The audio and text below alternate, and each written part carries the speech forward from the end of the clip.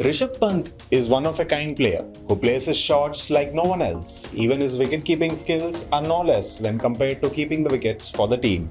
Over the past few years, Pant has had his moments and setbacks which has now led to multiple questions regarding his test future.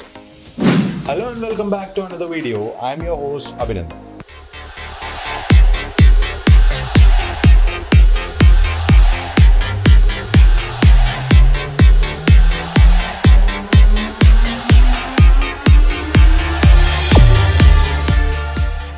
After this unfortunate car accident, Rishabh Pant faced a heavy setback where he had to take time to recover before making his comeback into the Indian team.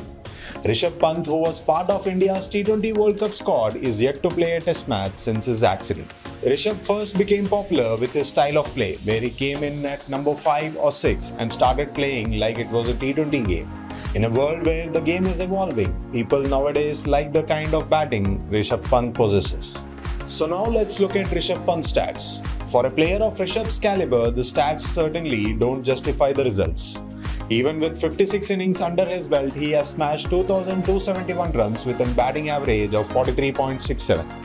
In an era where the test format is turned into baseball style, his kind of gameplay gets a lot more eyes when compared to other wicket-keepers in the country.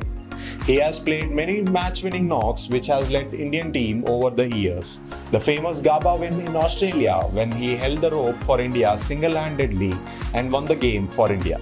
So considering his status as a finisher and a wicket-keeper, he is a bright talent for India where his presence in the team is definitely a big boost. Given his abilities and skills, Rishabh is an ideal player for the Indian team right now. Even Captain Rohit Sharma has mentioned the players must have an aggressive mindset, and for a player like Rishabh's caliber, he will undoubtedly be the ideal wicketkeeper for the team. The young wicketkeeper has an excellent opportunity to demonstrate his abilities prior to the Bangladesh Test series, as there will be many domestic competitions in the near future. Given that Rishabh is currently India's first choice wicketkeeper in Test, let's hope he gets ample playing time before the international matchups. So that's it for today. Thank you for watching until the end. Please don't forget to like, share and subscribe to our channel for more regular cricket updates. Until next time, this is Abhinandan signing off.